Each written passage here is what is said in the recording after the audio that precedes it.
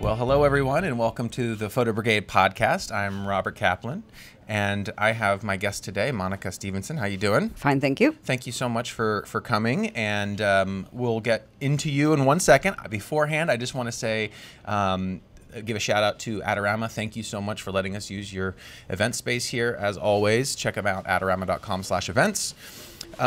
Thank you to Canon Professional Services and Temba Bags for your support over all these years. And then also, if you could, please click subscribe to the YouTube page, our YouTube page.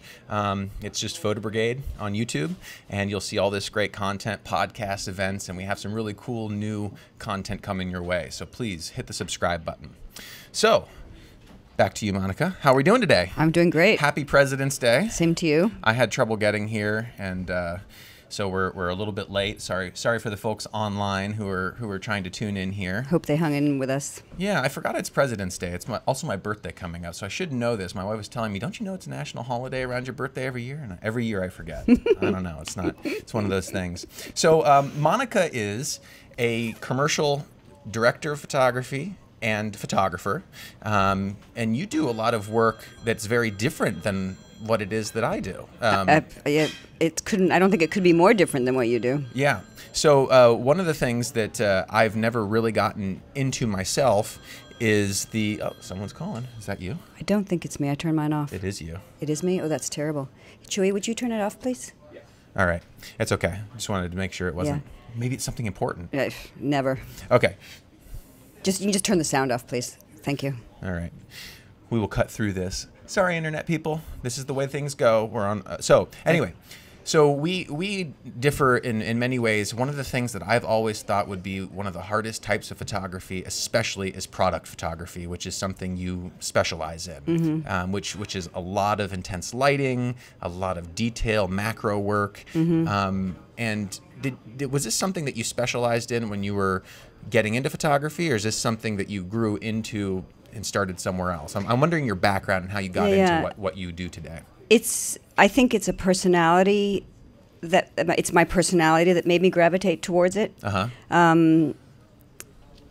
mean, I'm meticulous in the way I see. I'm not a meticulous person. If you saw my kitchen in my bedroom, you would see that I'm not a typical still life photographer in my bedroom, but it's a personality thing. I like to make pictures as opposed to taking pictures.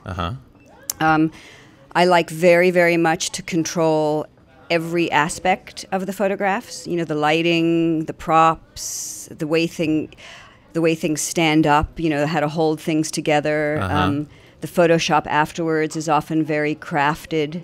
Right. So my work, even when I take pictures of things that move fast, they're studied pictures. You know, I put a lot of effort into making the picture. So right now we're going through your jewelry. This is a jewelry folder, I believe, that I opened up. Yeah. And are all of these done for these jewelry clients, or are these kind of projects on your own? Are you like what? So like, what were these shot for? Or were they shot for portfolio, or were they shot for a client? They're a combination of both. These particular ones that you're going through were for a jewelry store up in Rochester, New York. That job actually is a testament to cold calling. You know how people say that cold calling doesn't work? Oh yeah. So that's another thing we got to talk about. You've been a freelancer for a long time, forever. Okay. And as have I. And so you tell us about this job. You cold called, and how did this job come about? I got a list from somewhere of jewelry stores, high-end luxury jewelry stores in New York, in the U.S. And I just went through it geographically, and I picked this jewelry store up in Rochester, New York, called Mann's. And I'm rather bold on the telephone, so I called them up and I chatted them up, and they said, well, you know, we don't need a photographer now because we have one, but stay in touch. And that usually means that's a nice way to say goodbye. Yeah, sure. But I stayed in touch, and sure enough, a year later, they hired me, and I worked for them for 4 years in a row. So, I mean, it was a perfect testament to cold calling works. I don't care what anybody says, it works. Yeah. And you also, you work here in the city and also in, was it North Carolina? North Carolina, North Carolina. What's your split on time between the two? I'm probably down in North Carolina about 2.5 to 3 weeks of the month, and then the rest of the time up here. What do you prefer? I prefer Honestly. North Carolina, honestly. Yeah. I mean, I'm a country girl at heart, and the mountains of North Carolina are absolutely magnificent. And it's, talk about taking pictures. It's so beautiful down there. Oh man. Well, we're going to get into also you do a lot of you're big into horse photography as I am, well, yeah. and we'll get into that a little bit later. But so let's talk about how you and I met, which is we're actually meeting for the first time right now. So nice to meet you. Nice to meet you too, But Robert. we've known each other through the internets, Facebook, and through mutual friends. And the telephone. And the telephone. Richard Patterson, I think, connected us originally. He did, yeah. He did this really nice video for you, which we'll probably put on in the background as we're talking later. That'd be great. But he's really great, and we also work with mutual techs like Mike Eisler, Good who's old Mike just Eisler. one of the best, and he's sent a lot of behind-the-scene photos, which we'll also go through shortly. But how important to you? I mean, when you're shooting, like for instance, let's just look at this photo of a heart diamond on some sort of fur, right? Okay. It's not easy to shoot that.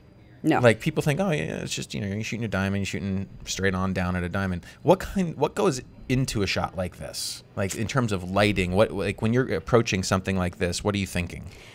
Well, the thing that you have to realize with diamonds is that they are comprised, obviously, of thousands of facets. And in the same sense that a building, I mean, especially a Frank Gehry building, for instance, has tons of sides, and an architectural photographer will think about illuminating each side of the building. Well, I look at a diamond as a miniature building, and I really do concentrate on applying the light and the shadows into each individual facet. So I see kind of in a micro way, a lot of little silver cards.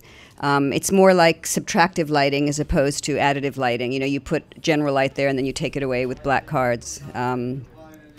But yeah, you just kind of put your Zen hat on and breathe deeply and make sure you have a lot of time. How many lights do you use for? Well, this is a bunch of stuff right here. But Yeah. how many lights do you typically use for an average? An average jewelry shot? Jewelry shot. Maybe 5. Whoa. Yeah. Well, because you have to light the background too sometimes. Oh, right. Oh, right. But and it's all about power too, because if you want depth of field, you need power. So 1 or 2 lights behind me, but they're with a scrim, so it's one light, but I've got power of 2 lights behind me. Right. Okay, gotcha. And I've heard, and I don't know if it's. That's a $90,000 watch, by the way. Oh my gosh. I've made friends with a lot of security guards in my life. I bet people that come in with like a briefcase with their. That's funny. Yeah, one of the security guards, his briefcase was electrified. Oh my gosh. So when he would walk down Fifth Avenue with millions of dollars of jewelry in it, if someone stole it, he would press a little remote in his pocket, and it would zap everybody. Oh my gosh, that's hilarious. That's hilarious. I've also heard that when you're shooting. And I say this because I am completely naive when it comes to this type of photography. Really, I am. That photographers also sometimes use mirrors to reflect light when maybe it's when they don't have enough lighting or whatever, they want to bounce things. Is that something you do? Yeah, absolutely. I mean, what a mirror does is it takes a big light and turns it into a teeny specular light.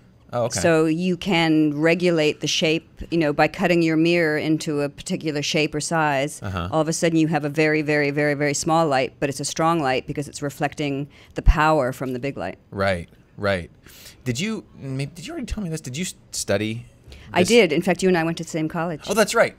OU. Viscom, baby. What was it? No, not Panthers. Cougars. Bobcats. I knew it was some kind of cat. That's awful. We'll have to edit through that part. Goodness gracious, Terry. Don't tell Terry Eiler's so upset. Go Bobcats. Well, Carolina Panthers, so. I should have actually just today, Ohio University, I think we've gone through this folder here. Ohio University just sent out a tweet like saying, we're going to start the hashtag Why I Love Ohio. And I actually saw that. I was like, they posted it, and a minute later I posted an old photo from Viscom. Because people like us come from there. Exactly. That's why. I should have told them that they need to be sending this out to the university for the live stream and everything. Definitely. So let's get into. We're going to go into a lot more of your beauty and your commercial work, but let's talk about your love affair with horsies. Okay. Tell me about it. It's been long-standing. I was a horse-crazy kid, started riding when I was about 7. Never had enough money to have a horse of my own, but cleaned stalls in exchange for lessons. Oh, wow. when I went to college, I dropped it, and then when one year I rented a room in a house out in the Hamptons, and the woman had horses, so I bought my own horse off the racetrack. Mm-hmm. Oh, wow.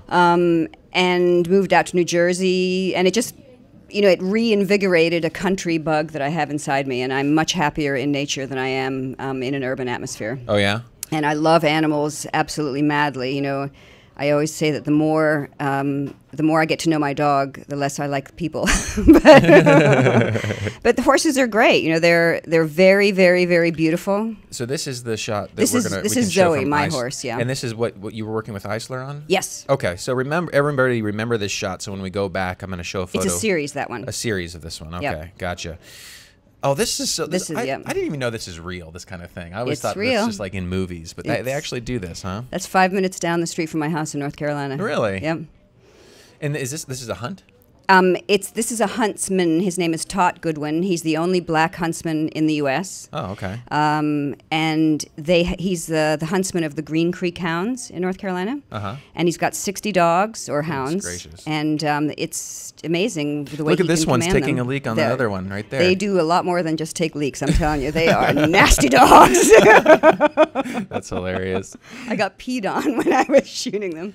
Yeah. And so what's your I noticed now it looks like we're in a different format. Yep. So I've seen some behind-the-scene photos of you, which we'll see soon. What is your typical apparatus for shooting? Do you shoot different cameras for different occasions, and what, where, and why? I do shoot differently. These black and whites are shot on an old Rolleiflex from the 40s. Oh, wow. I shoot Tri-X film, process it, scan it, and then work on them digitally in the computer. Mm-hmm.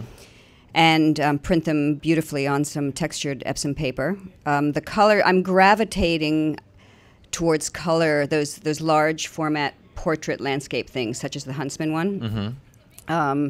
Just because I've been shooting the black and white for quite a while, and I'm always looking for a change. But I do I do a lot of formats. That was on a Sony. This was on my Leaf camera. Yeah. Sorry, go ahead. No, this was a shoot that we did. I worked for a sheikh out of Abu Dhabi for a year, really? Documenting his Arabian racehorses. Really? And this was in Delaware, and we set up a portable studio and shot some portraits of the horses.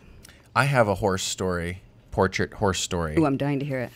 I got called, actually a friend of mine, Ryan Schick, used to work at Sports Illustrated for Kids, hired me when I was in college. Or no, that wasn't it. National Geographic for Kids hired me to take a picture of a horse in Ohio that plays basketball. Oh, That's sure. what they told me that the horse did, okay? Right. Really what the horse did is grabbed a ball that had like a mouthpiece, stepped 2 feet up onto a stool, and let it into a little kiddie hoop or whatever, which was still kind of cute.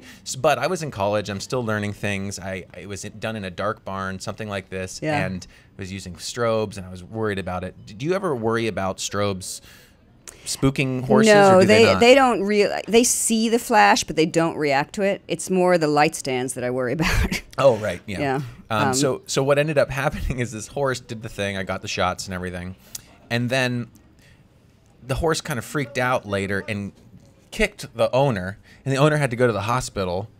It was just like a freak thing. I thought I had screwed up this first shoot. I'm a college student, shooting National Geographic Kids. I mean, right. And but anyways, they ended up liking the photos and ran a spread for it. And the whole thing with Ryan Schick and Sports Illustrated, they ended up buying the photos for a Sports Illustrated kid situation. But anyways, that shot reminded me of the one that I did because it was just a dark barn. You know? I don't know if you had a background here. Yeah, we did. We had a big black velvet background.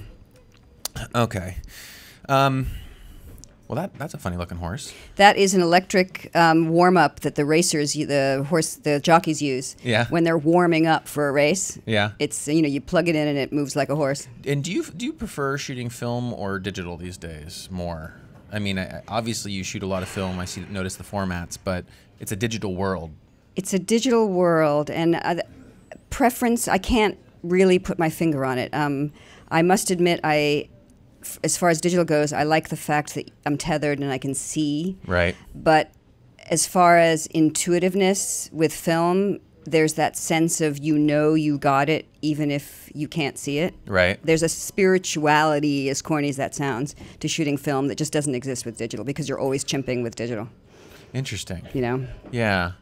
You definitely rely on your instincts much more when you're shooting film, and that's sometimes a very, very good thing. Do you remember the time that you finally decided to start switching more towards digital and that? For the horse stuff, or well, just in general? In general. I just went along the technology wave with everybody else. You know, it was probably pressure from clients, and I remember I was using a Better Light scan back.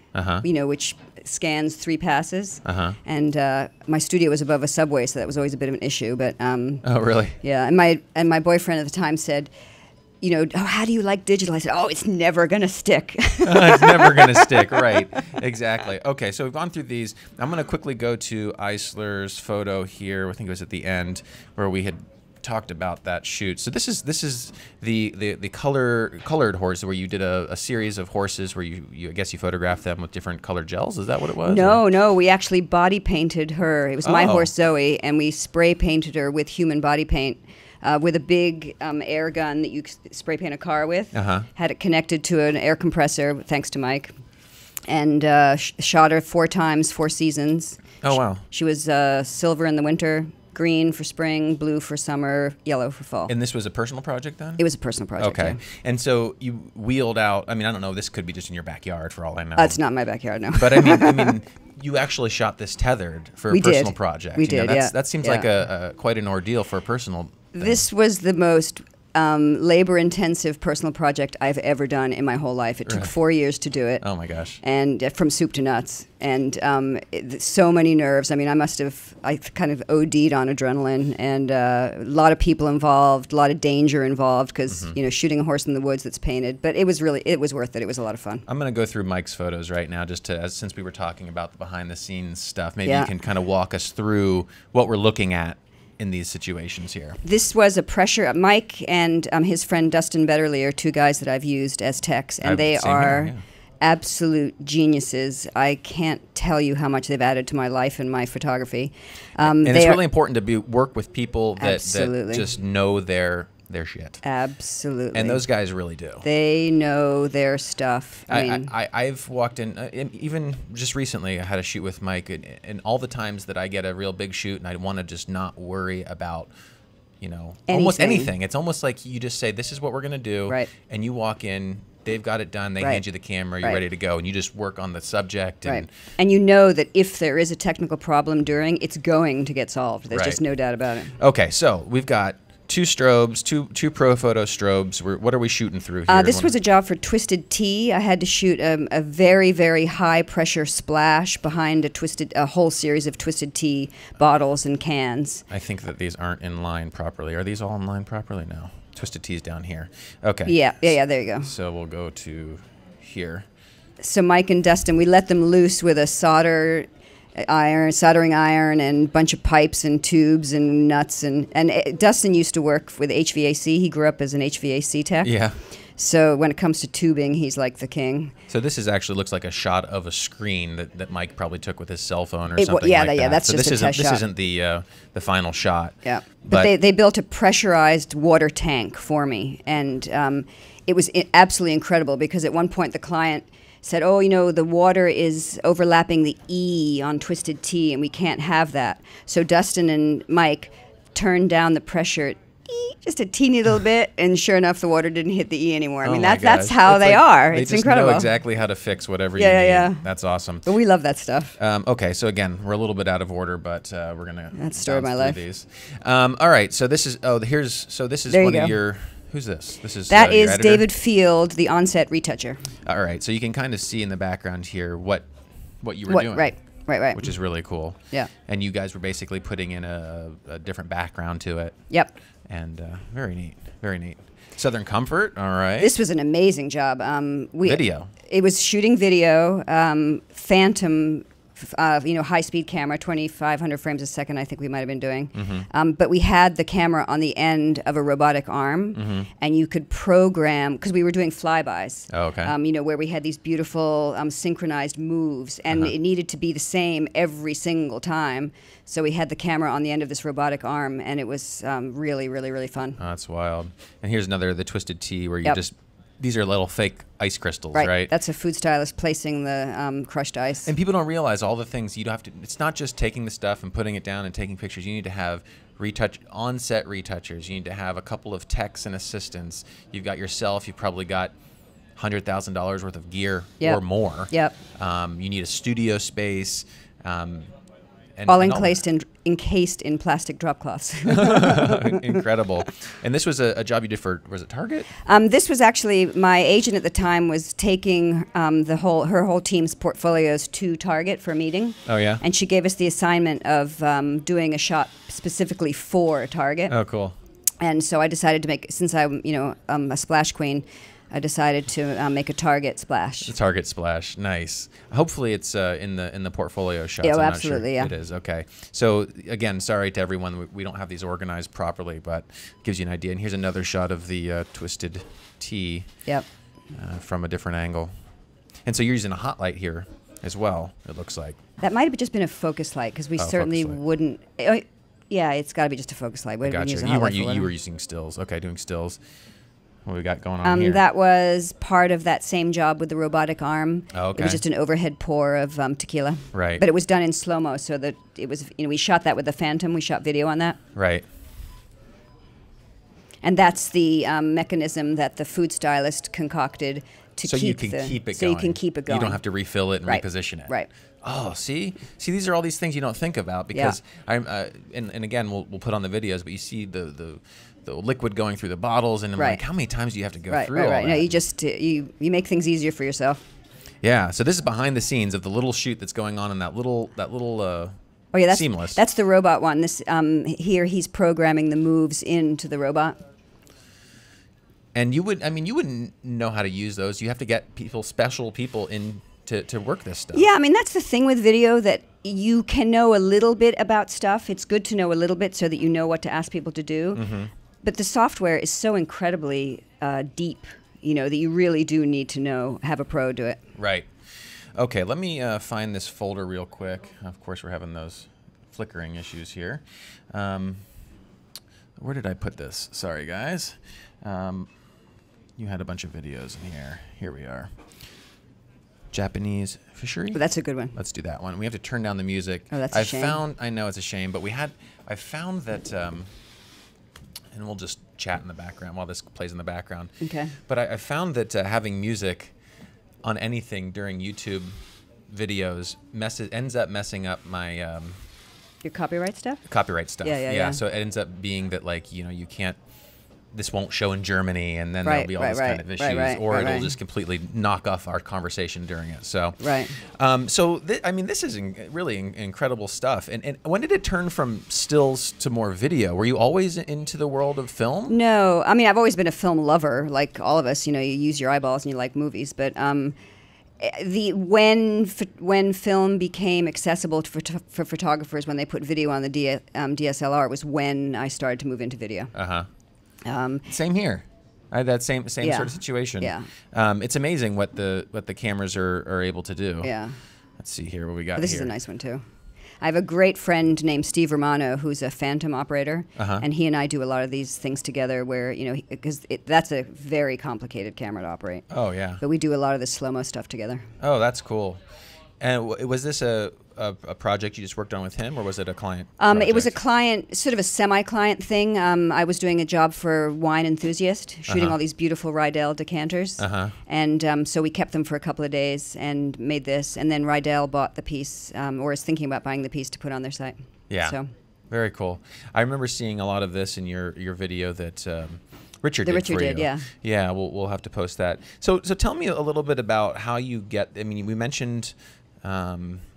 you cold call sometimes. Right. How do you build your client base? How do you keep that client base and still keep fresh and have time to do these personal projects of your own? It just seems like everything that I do personally, it's like I go out and shoot something and I'm done usually. I don't have this whole studio setup situation like, how do you have the time to do all this, and how do you keep a solid... It's so funny you say that, because every time I look at other successful photographers' websites, I think, oh my God, how do they have the time to do all this stuff? But you just I don't do everything on my own. You know, I have a retoucher, I have a video editor. Things lie fallow when you're paying attention to something else. You know, if I'm doing a horse project, my still life tends to kind of suffer for a few weeks. I just rotate. I rotate my time. You know, I pay attention to the horse stuff for a while. I pay attention to the still life for a while, that kind of thing. Very cool. But I like, you know, I do take the things to completion, but other things suffer when I'm not doing something else. Yeah. Are you are you working on any particular projects at the moment for anything exciting? Yeah, I did my town in North Carolina. It's called Tryon, and they had a TEDx event there. Oh, cool. Oh, yeah, I saw something. So you did a video. I did a little commercial for them. Yeah, and that was actually fantastic because it was the first video piece that I did soup to nuts on my own. Right. And it was a volunteer project. I wasn't paid for it, so I had a lot of time. So I learned Premiere Pro a little bit, you know, so I learned a lot of the technology, the software, in order to produce the video. It was great. That's cool. It was kind of like a project I gave myself to learn. It's funny seeing myself. Seeing yourself talk, like, yeah. That's not just me don't now. pay attention I'm to not wearing it. the same this shirt. This powder thing, which we used for our cover photo for the event, I mean, you do you get messy. We get really, really dirty. And is this studio somewhere something that you rented out, or do you have your own studio? The messy studio is, it's JFX, or I think it's called JFX. It's in Gowanus in Brooklyn, and you can throw anything there. That place is really, I mean, you can get really messy. That's the whole, you can blow things up and everything. Right. The studio that you see in the background in that wine one was my studio on 26th Street. Oh, okay. And how long have you had a studio on 26th Street? I just stopped having it in July of last year, but I had it for 12 years. I would imagine it's a huge expense. That's exactly why I got rid of it. Yeah. Yeah.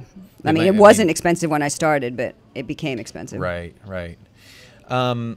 Okay, so let's talk a little bit about promotion, about how you... Yeah, you asked me about exactly. the clients, the cold calling. How do you keep on clients and stuff? I mean, I know that I use social in many ways personally for personal stuff on Facebook, but I also you know, publicly on Instagram and Twitter and Facebook as well. Yeah. Professional pages. You have your professional page on Facebook as well. Yeah.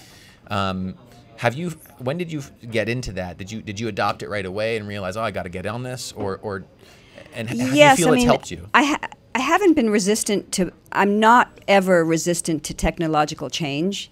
You can't be. I mean, I think if you're resistant to it, forget it. You might as well you thought digital wasn't going to make it. Well, that was a long time ago.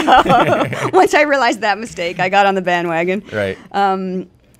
But yes, you know, I post on Instagram and Facebook and Twitter just like everybody. But I think that doesn't, for most people, that doesn't get you jobs. It gets you notoriety. Like it'll have people notice you. Right. Cold calls still work. It's harder to get people to answer the phone than ever, you know, before. But keeping clients is all about doing the job correctly. Yeah. You know, thinking of the client first and foremost, making sure that everything goes well, working really hard. Keeping the client's the hard part, you know. So more than just technically nailing the assignment, but actually making sure that the client is happy, going through, you know, not having any issues. A lot of the shoots that I imagine you do. Oh, there's your horse. There's the green horse, yeah. That's pretty. That's the silver one. I actually thought, wow, it was snowing.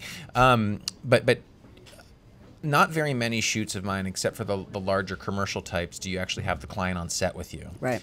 I would imagine that most all your work, most of them, yeah, you got a client on set. So it's like you have someone literally looking over your shoulder and looking at the picture as it's coming out of the camera and critiquing you. I mean, you can dictate the rules. I mean, one of my rules is you can't hang over my shoulder. You know, this is, you know, you build people a nice space to sit. Everybody works on their computer all the time, you know. So you say, this is your space. When I'm ready to bring you over, then you are welcome to come over. Or you know, you can sit back there and watch what we're doing, but you can't say anything or make any judgments until we're ready. Yeah. You know, because there is nothing worse than having someone hang over your shoulder. Oh, yeah. But you absolutely can make rules. Yeah. Just, you know, be nice about it, but everybody has their own working methods, so you tell them yours and politely. Right. And you do your thing. Right. Is it, normally do you have a art director on site with you? It depends on the scale of the job. It's an art director, a creative director. Sometimes the client shows up, the account exec will show up. I mean, you know, sometimes these shoots are huge with people you can't even figure out what they do. So let's go through a a theoretical assignment. I'm Jack Daniels, or I'm someone. I'm calling you up. Is it a bidding process that you go through first, or do they usually call you and say, "We got a job for you. This is what we want to do. Give me a bid." 50-50. It's often a bidding. You know, three-way bids are definitely the way of the world today. Sometimes someone will call me who knows me and knows that they want me to do it. So let's say I have a job, and then you just have it. Yeah. You know, so those are that's great when that happens. Right. Right. Interesting. I mean, it's just a lot. And then. So do you get a lot of work? Is most of your work based out of like New York?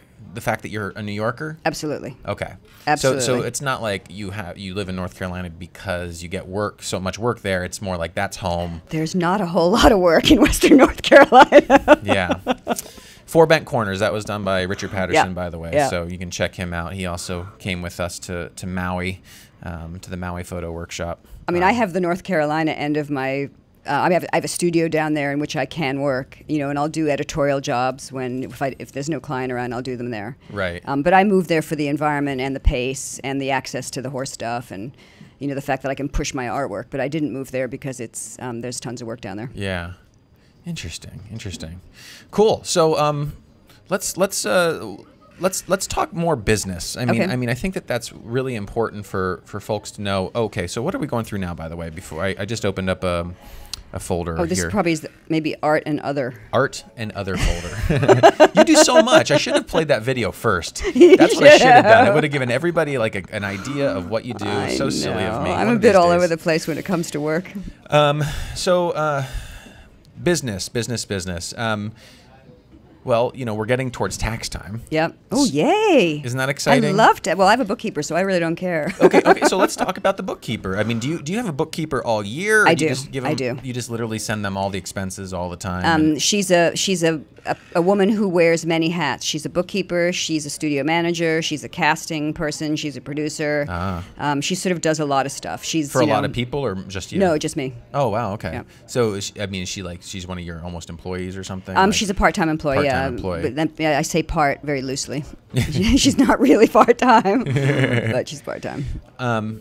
Gotcha. Okay, what else? What else can we talk about business-wise? What do you find is the biggest struggle in maintaining what you do? I think it's funny. Getting work has become more difficult. It seems as if in the old days, people would answer the phone and you could make that personal contact right away. Mm-hmm. I think it is personal contacts and personal relationships that build and keep the clients that you were talking about. Mm-hmm. But it's much more difficult to make those relationships than it ever used to be because, people used to answer emails. People don't even answer emails anymore. So you have to kind of figure out creative ways. There are a lot of meetups. I think meetups are great to meet clients. Oh, yeah. Portfolio reviews. If you're a cyclist, cycle with your clients. I know that sounds so corny, but people like to do stuff outside of work. And people like to work with people they enjoy personally. Exactly. I mean, you're not necessarily always going to get calls back from people if they didn't enjoy you as a person. Right. If they have nothing in common with you, they're probably not going to hire you back. Right. Okay, so here we go. So specialization. We had talked. I could say you specialize in everything. In everything, and that's the thing. At one point, it was that a photographer needed to have one specialization area to really thrive and set themselves apart. Right. I grew up as a photojournalist. Started as a photojournalist. I was mainly into sports photography. Well, I don't do sports photography anymore. It's really rare that I do sports photography. Even though I can do it, it's fun. But I really loved documentary travel. But I don't mind shooting a bar mitzvah, a wedding, to make the money to do the travel work that I do. Let's talk about that. I mean, you started specializing in one place at the beginning, or did you? Yeah, I specialized. When I first started out, I was much more of an editorial still life photographer, doing sort of illustrative type of still life. Mm-hmm. And it was as that work progressed that I realized that the technical and the artistic side was really good for me. Yeah. The water, shooting splashes and liquor and powder and high speed is really great for me because it's technically very, very difficult, and I love that. Yeah. But specialization, I think, in many respects, is kind of dead. Especially now that I do work not just in New York. I mean, by moving out of New York, you kind of open the doors to do work everywhere. Mm-hmm. When you're in New York, sometimes as a still life photographer, you end up working just in New York. Mm-hmm. When you work out of New York, you can't really specialize just because it's not the client environment is much more broad outside New York. Mm-hmm. And plus, I think for the economy, for economic reasons, you do everything. I mean, I've shot real estate videos now. I would never have thought I was doing real estate video or real estate, 10 years ago. So did you have found clients that you never expected to have, and was that based off of just some maybe serendipity, some maybe just like, oh, this sort of fell in my lap, and oh, it actually makes pretty good money, and it can, sort of. I think it's a question of always keeping your eyes open. I'm kind of an inveterate business person, and even when I go to a party, as calculated as it sounds, I'm always thinking, oh, well, this person's really nice and I love talking to them, but I wonder if they have some work for me, that kind of thing. Right, but I always also feel that way too. You never know who you might run never into. Know.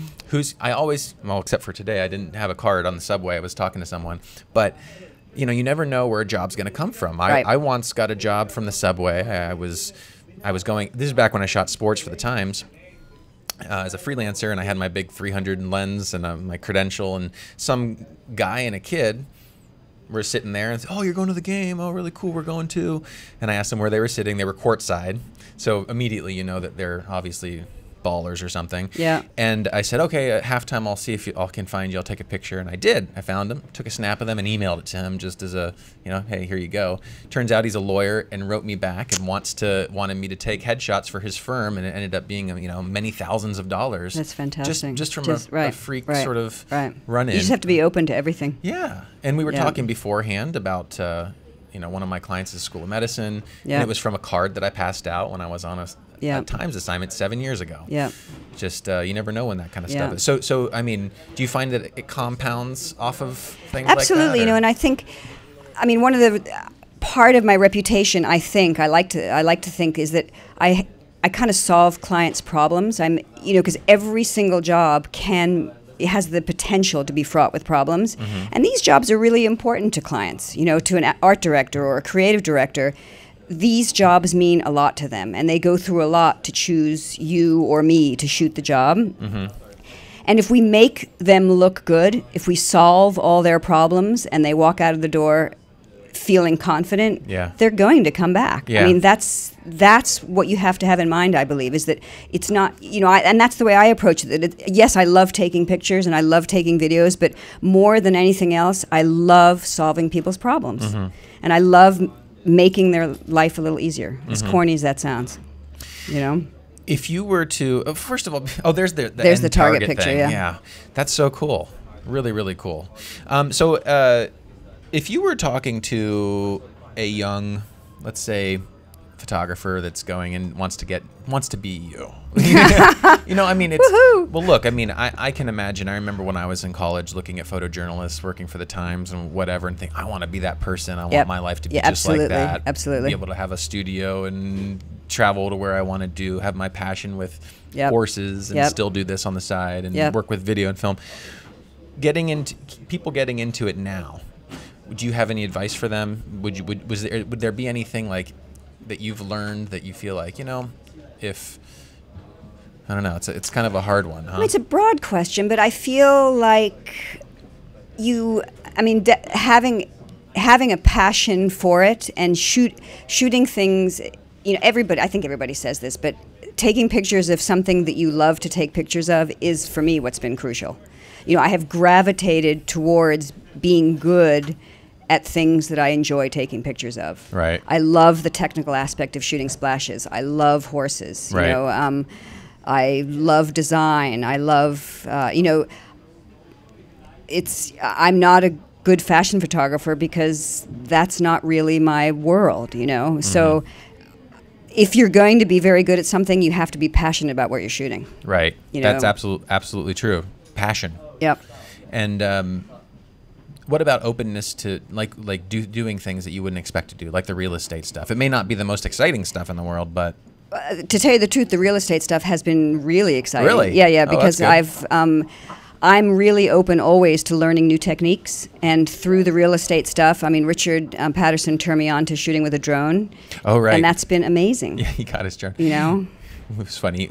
Our last hour in Hawaii, he crashed his drone, and my we had to God. have a little boy climb on a surfboard into the shrubs to try to get it out of this situation. It was pretty funny. Yeah. Crashing is part of what happens. It's like Well, he's got to learn somehow, right? you know it's going to happen. I just said, please don't land it on somebody's head. That's all I worry Exactly, about. You know, we're exactly. here at the Four Seasons. Just don't land it on someone's head.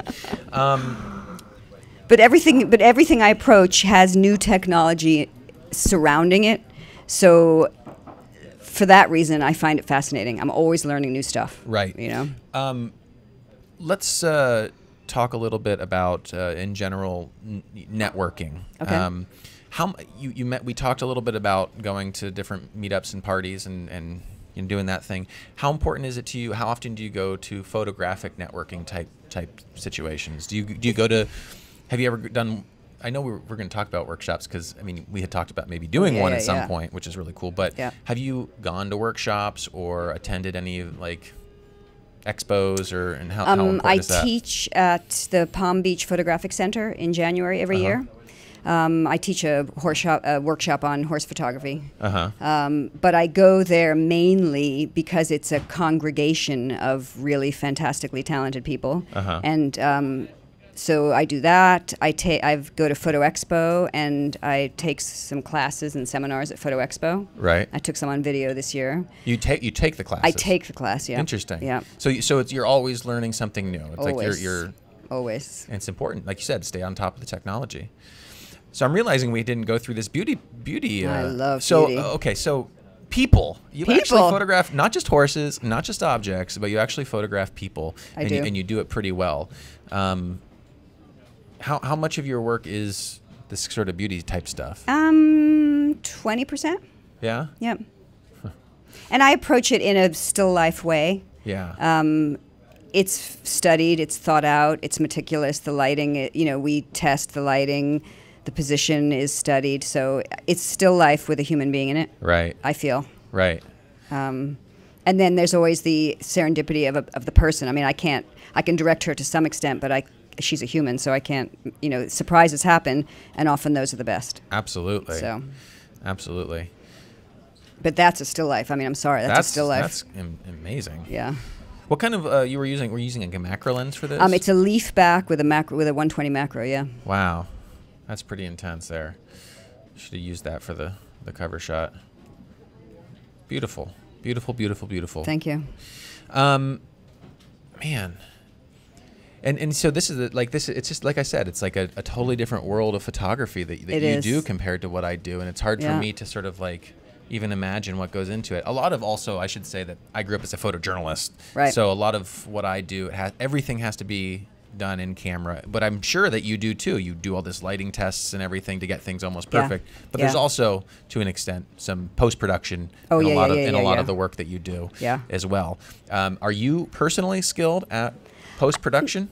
No, I mean, I'm not unskilled. Some jobs I can do it if they're simple, but one person can't know everything, and there are retouchers out there who are absolute geniuses. Exactly. So we hire the geniuses for the genius jobs. We hire the geniuses. Exactly.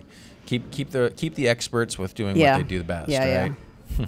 I mean, if I had to do all the retouching, I'd talk about no time. I'd never have any time. Yeah, absolutely. All right, so New York. How long are you in New York before you head back to North Carolina? I'm towards the end of the week. I'm going back. Yeah, and anything big happening? Actually, there's a little film festival in Camden, South Carolina. Oh yeah. Over the weekend, and I have one of my little films is in the film festival. Oh, so cool! One of the ones that we showed, or something different? It's called Tribute. It might. I'm not so sure. I might have brought you commercial stuff. It's a horse one. No, it's okay. Oh, it's a horse one. A horse okay, one. So is it like a documentary you did? It's a little It's an interview. Is this what you did with Richard? This is what I did with Richard. Okay, yeah. Very cool. Yeah. It's an interview with a dressage rider about her reactions to dressage and her feelings about it, and it's a tearjerker. Oh, I think you might have posted this on social. Have you posted this? It's been on Facebook. Okay, yeah, I think I have seen this. Yeah. All right, that's really cool. So if people want to go and see like this video that you're talking about, where would they see it? It's on my website, On too. your website, Monica Stevenson Photography? MonicaStevenson.com. MonicaStevenson.com. Okay. Yep. I think you've also got photography. That's I have like your Monica photo shelter or Stevenson something. Photography. That's my horsework. Oh, your horsework is on there. I gotcha. Yeah. Very nice. Yeah. Are you inspired by any particular photographers? Do you look at different lighting and say, oh, I really love how this photographer did this? Or do you literally just go and just play around and conceptualize before the shoots? I'm inspired more by painters than I am by photographers. Really? Yeah. Do you have an art background at all? I have a BFA. I mean, I have a, Right. I studied art. And I did those art history slides just like everybody else did. But I love Dutch still life painters. I love Dutch portrait painters. Anytime I travel anywhere, I go to a museum. Which isn't to say I don't go see photo exhibits. I do. But there's especially those horse things. Those were inspired by paintings. The horses were, really? Yeah, absolutely. All right, I remember this focus one. All right, so we got through those. Low battery. Uh-oh, got 5% left here. Well, I mean, I think that we've gone through a lot. Is there anything that we were going to talk about that you can think that we've missed, that you want to discuss maybe a little? I mean, maybe the still to motion thing a little bit. Oh, yeah, let's talk about that. Still to motion thing. Should I bring something up? You can bring a video up if you want. All right, it makes some sense. Why don't we go ahead and bring up Is one your of the... computer going to die? Oh, thank you. Chewy to the rescue with power. Thank you, Chewy. Whenever anyone's in Adorama, please be sure to say hello to Chewy because he's great. He's the big burly guy in the event space. Okay, so we were going to go find some... You know what else we could talk about briefly, too, is the whole printing thing. Oh, yeah, you had mentioned that. Because when I went down to Palm Beach recently, I taught at that workshop, and I had a show down there at the same time, which is part of the reason why I went down. And I spent 4 days printing my work for the show. And I rekindled my love affair with prints, which I think, unfortunately, in this digital age, we've kind of forgotten about. And so that's something that I'm enjoying, 100-fold is the actually, seeing something in printed form as opposed to seeing it on the computer, because there's nothing like it.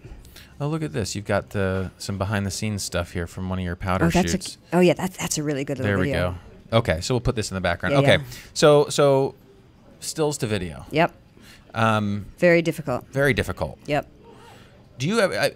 we're at this point. I remember when Reds first came out, people were talking, still photography is going to be over because you're just going to be able to pull these high-resolution photos from... It's different. It's very different. It really is. Yeah. Yeah. I mean, you can physically... If you have to. You can do it. Yeah. But all the ministrations that go into taking a photograph can't go into that 1/24th of a second frame, If you have to, you can do it. But it's... that answers your question. Right. I think with people, it's probably easier because people are moving around and maybe you caught something, Well, let's talk about this. So how it is important, as you see, to not... There's Mike.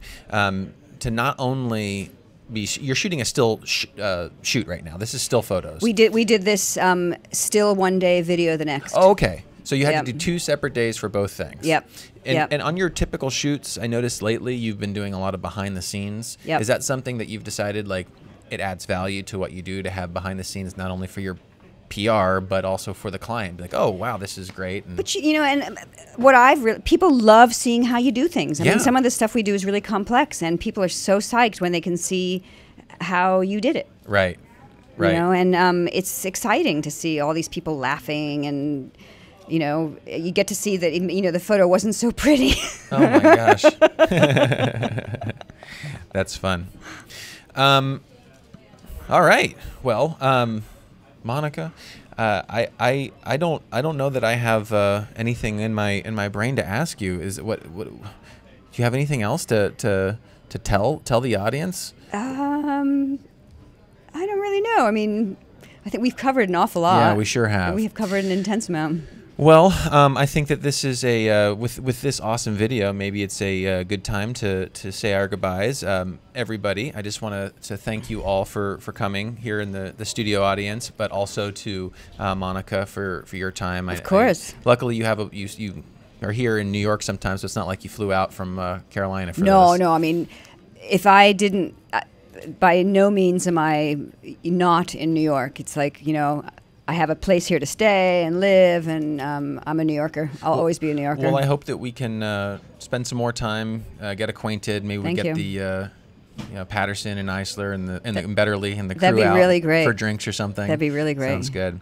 All right, everybody, please, if you like this, if you like really great photography content, please subscribe to our YouTube page. Thanks again to Adorama, Canon Professional Services, and Temba Bags for your support. And we'll see you again next time. Thank you so much, Monica. Thank you. All right. It's been a pleasure. Take care, everyone.